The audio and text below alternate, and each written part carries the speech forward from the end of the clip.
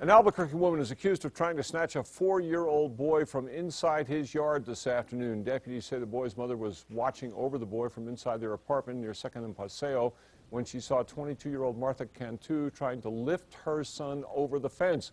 They say when she confronted Cantu, she put the child down. Then Cantu got stuck, actually, on the metal fence.